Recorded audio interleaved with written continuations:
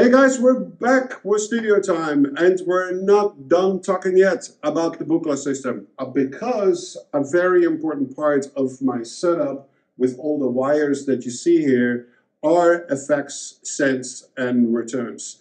And I really would like to explain to you what I have hooked up, why am I using it, and how I access it through the Buchla system.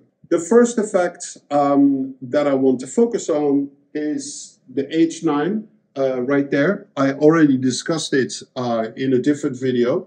It has an interesting controller with it that gives me the ability with 10 CV inputs to control this module. And now if we're going to talk about another module, so this is module number 1.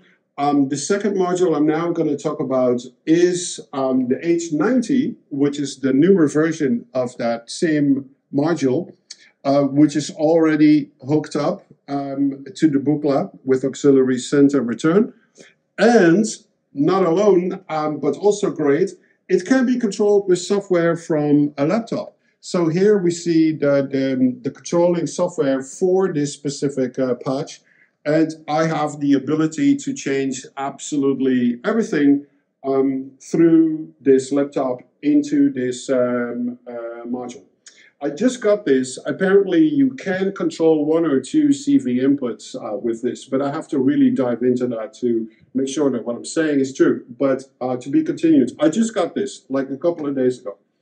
Okay, and if the camera is following me over here, here we see probably the most beautiful effect of all. It's the Eventide H9000R, and it's completely controlled with the software that we see over here, and it's talking to the software via Wi-Fi. So this is the tiny little Wi-Fi key in here that communicates between the laptop and the H9000. I actually had this one already in LA. I just brought it to Amsterdam. It's an incredible box. It's the flagship of Eventide. It contains so many different algorithms to make the most bizarre different sounds.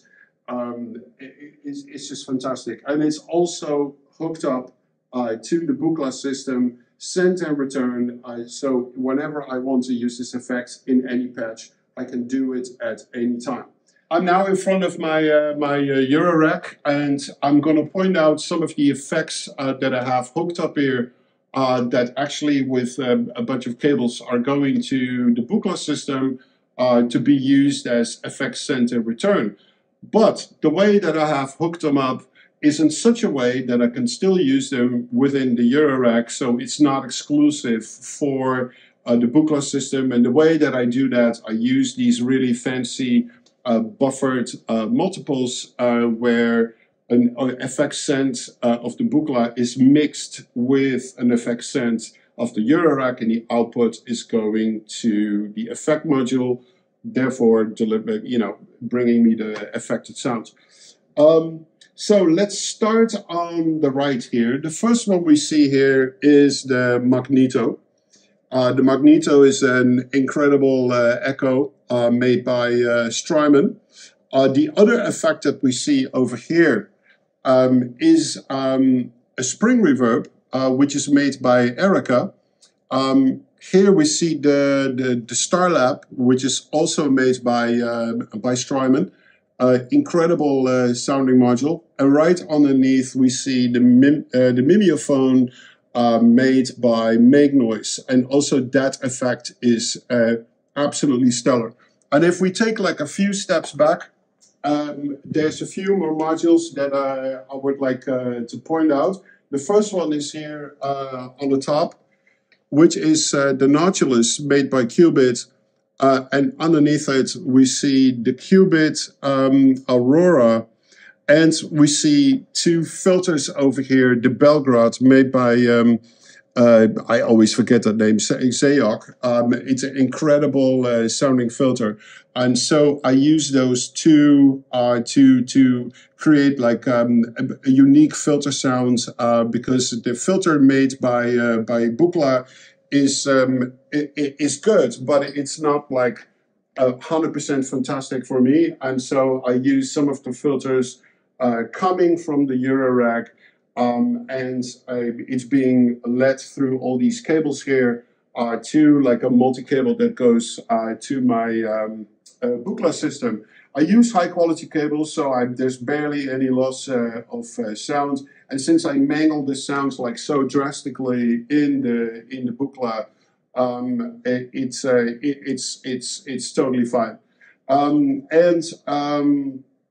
A few things I would like to point out is, like, obviously I'm not using all these effects at the same time, but I'm using them, you know, for this or for that. But each one of these effects are so full sounding, whether it's the Eventide or it's the Starlab, they're so full in quality already that you don't need to combine like 4 or 5 different effects. So usually it's like one and then something echo related, and that's how I usually do it. Hey guys, I'm standing in front of my Buchla system, and I now want to explain how these effects are coming in and how they're leaving the Buchla system. So let's zoom in on the first module over here, which we already discussed. It's a quad low pass filter. And I am able to stick a signal, let's say for instance in there, and I can actually turn the knob to send a certain level of effect to the effect. Now, what is interesting, it is a low pass gate. So the more when it's down, the volume is down, but also the filter is down. And if I move it up, the filter moves up and the level moves up, which gives a really, really interesting effect. But of course, you don't need to use that. You can also use it purely as volume when it's purely set to volume only. There's also a combination possible between filter and volume. So there's many options there how to route it. The cables that are sitting in right now on the inputs right there are not important at this point. We will talk about that in a different video. The most important thing is that you see 4 auxiliary sends going out, and I'll talk about where they come back. But the first one is actually the Big Sky. Not the Big Sky, the Starlab. The second one is the Strymon. The third one is actually the first one. I have to think a lot when I'm talking. The first one is the Strymon Starlab. The second one is the Magneto, also by Strymon. The third one is the Mimeophone, and the fourth one is the Spring Reverb from Erica.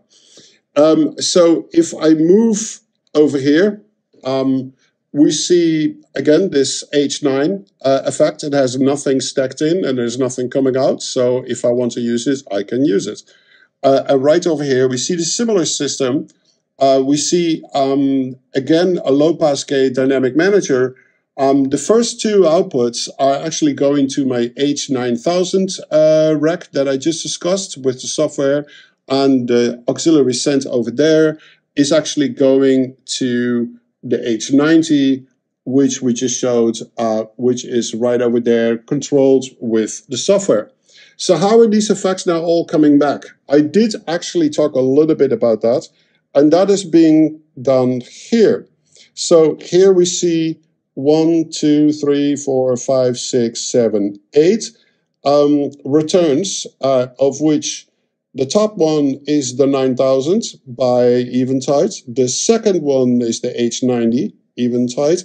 And the other 4 effects are small mixers in the Eurorack that mix all the effects together that I just discussed in the Eurorack. And the routing basically is done here with this section over here, where the left channel is constantly going to the left and the right channel is constantly going to the right into this mixer over there, and from this mixer straight into the quad mixer, so we hear it coming out of the speakers. But this is the standard routing as I have it, but I can at any time unplug these individual effects and do something really crazy with it, with panning, or to do some more modulation with it in the Buchla system. So that is how the effects are leaving the Buchla system through the dynamic managers on the left and the dynamic manager on the right. And here on this matrix, it's coming back, it's turned into left and right, and through this mixer, it's going to this mixer. And since the mixers of Buchla are of such high quality, there's barely any loss of signal when you go through a few mixers and then to the output. And when I showcase the sound of Buchla in a separate video, you'll hear how high quality that all sounds with the system. So guys, I really hope that you liked this episode, me talking about the effects that I use for Buchla. Just to round it up, a quick summary. There's the H90 with its controlling software. There's the H9 accessible, which can be controlled by my iPhone. Then there is the 9000 over there, which we talked about with the software. And there's like a bunch of modules in the Eurorack. And they're all being sent by these two dynamic processors, which I talked in detail about. And everything is coming back in this matrix, where it's being mixed into two channels and then through the mixer going out to the speakers. But at any point in time, I can just do something with these effects individually. So I really hope that you liked this episode. Leave your comments and questions below. You know what to do, and we'll look at them and we'll get back to it in a separate episode of Studio Time. See you soon.